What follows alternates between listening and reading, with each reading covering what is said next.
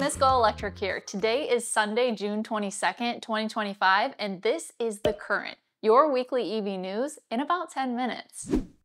This week, Nissan finally revealed the specifications for their third-generation leading environmentally friendly affordable family vehicle, aka the Leaf.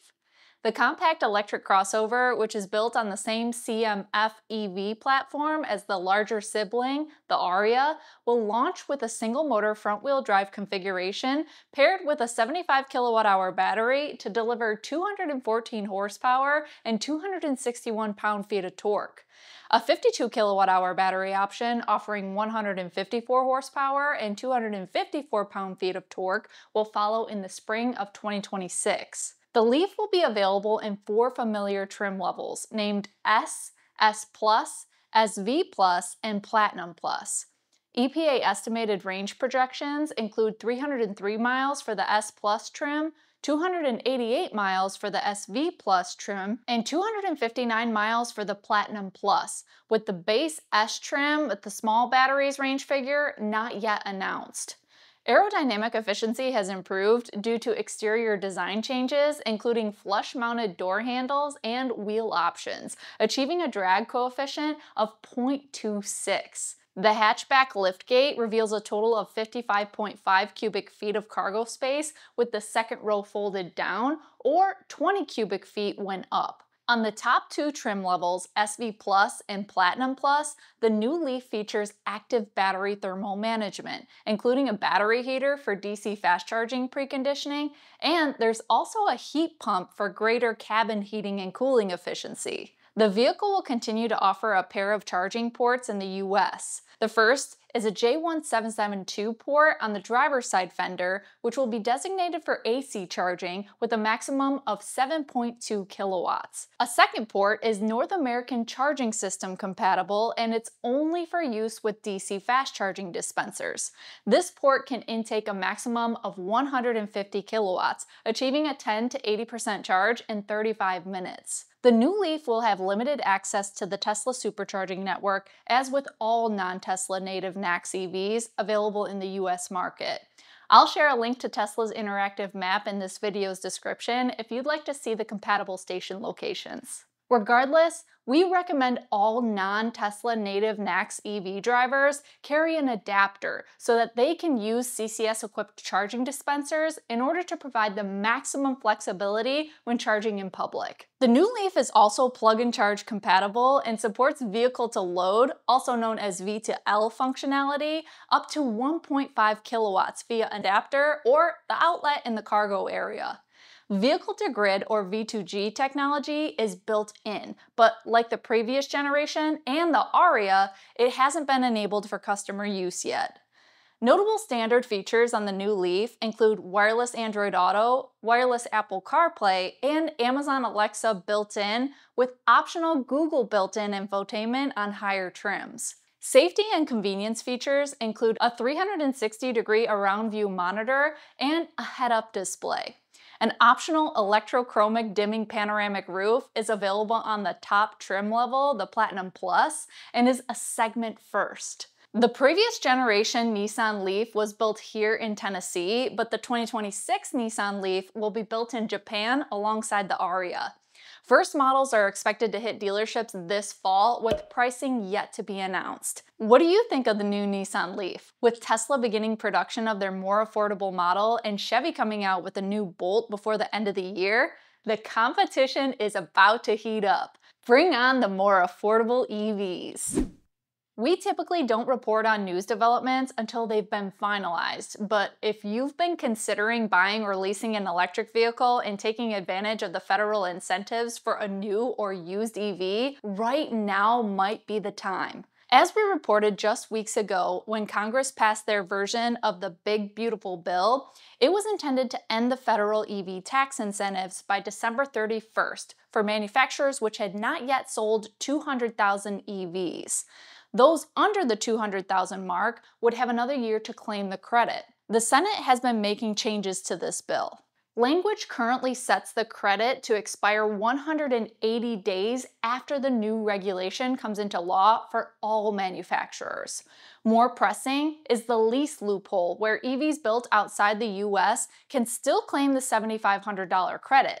That loophole would be closed immediately. Existing Section 45X subsidies for US battery and EV components manufacturing are also on the chopping block, with a complete phase-out by December 31st of 2031, including critical minerals. The phase-out would be gradual, with credits reducing incrementally starting in 2029. Credits for critical minerals are also subject to phase-out by 2031, aligning with the timeline for other components. All this to say, if you or someone you know has been considering getting into an EV and plan to take advantage of federal incentives, it may be wise to act sooner than later. LG Energy Solutions and Toyota have announced the formation of Green Metals Battery Innovations LLC, a joint venture establishing Toyota's first dedicated facility for battery recycling in the US. Back in 2022, Toyota announced a partnership with leading US battery recycling firm Redwood Materials, and in 2023 expanded that partnership to include sourcing cathode active material and anode copper foil from Redwood for Toyota's battery production. In 2023, they also established a partnership with another battery recycling firm in Ohio called Serba Solutions for the collection, transportation, dismantling, and processing of end-of-life lithium-ion batteries. The new facility, to be based in Winston-Salem, North Carolina, will process used batteries and scraps primarily from LG Energy Solutions' U.S. operations supplying Toyota to extract valuable metals like lithium, cobalt, and nickel. These recycled materials will be reused in Toyota's EV battery production, supporting a circular economy and reducing reliance on raw material imports. The plan is expected to handle up to 13,500 tons of scrap annually, equivalent to batteries for approximately 40,000 vehicles. About 50 miles away, the Toyota Battery Manufacturing North Carolina facility has already begun production of lithium-ion batteries for Toyota's hybrid and battery electric vehicles, with a capacity of over 30 gigawatt hours, aimed to support up to 800,000 hybrids, 150,000 plug-in hybrids, and 300,000 battery electric vehicles annually. Toyota announced the updated BZ and new CHR EVs just a couple of weeks ago, and their luxury arm Lexus introduced an ES EV and updated RZ, but the two brands will also begin production of a 3-row electric SUV in the US in 2026. Toyota plans to roll out 30 all-electric models by 2030 globally. Electric flight is inching closer to reality.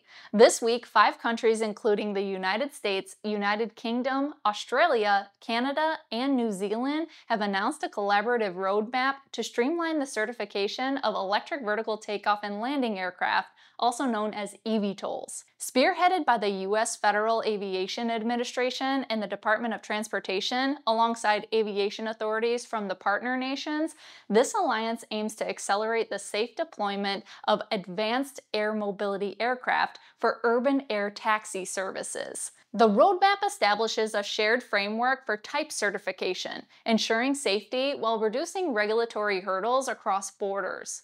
By harmonizing standards, an eVTOL certified in one country, such as Canada, could see expedited validation in others, like the UK. Prominent eVTOL manufacturers, including Stellantis and United Airlines-backed Archer Aviation and Toyota and Delta-backed Joby Aviation, each hailed this initiative as a pivotal step towards rapid global commercialization. The agreement aligns with a recent Executive Order 14307 signed by the President to advance eVTOL integration, which put into motion a plan to coordinate with federal agencies, as well as the formation of a task force for policy alignment, airspace management, and national security safeguards. As we reported last October, establishment of pilot instructions certifications and flight altitudes have already been put into place.